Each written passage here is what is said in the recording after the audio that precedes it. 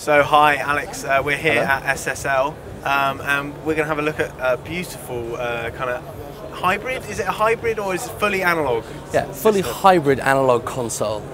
So the concept of AWS when it was first released was an analog console that is also your workstation controller, all in the same space, so you're constantly in the middle of your speakers in the sweet spot.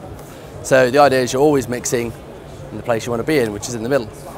So we have 24 channels of SSL analog channels with mic pre's and SSL EQ, switchable between the E series and the G series EQ curves. And then down this side we also have a control section that is digital, and that's either controlling the analog channels on the desk, or we're able to switch it over into a workstation controller. So now my faders are controlling Pro Tools, and then we're back to controlling the analog channels on the desk. So are these all mono channels, or can they be kind of mono or stereo? Or? So we have two iterations of the AWS. One's called the 924, which is 24 mono channels, kind of a standard configuration for AWS. More recently we did the 948 release, which is this console here, and every single channel can be either mono, stereo, or we also have a third mode, kind of an inline mode, where you can have both channels, left and right, split into two mono channels with panning and processing on each path as well. So it's like having a 48 channel desk in kind of a much smaller space, really. So it's a lot of desk in a lot smaller space. One of the more recent things we've done for AWS was incorporate the Delta Control plugin.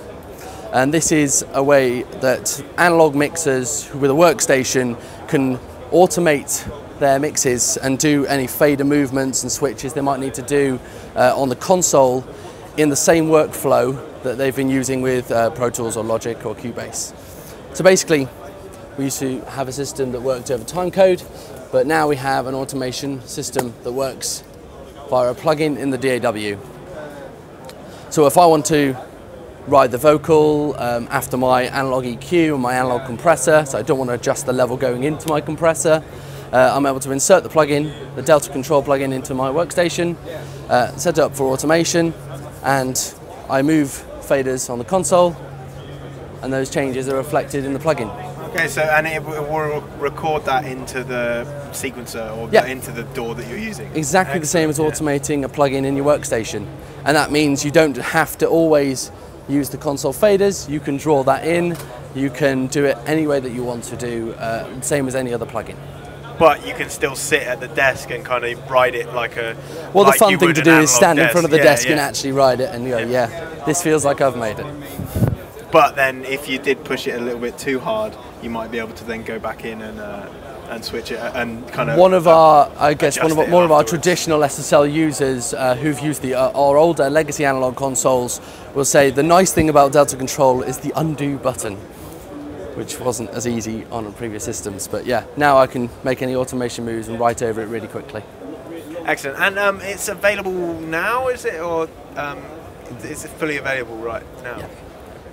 Excellent. Well, thank you very much for taking Thank you very much. Sonicstate.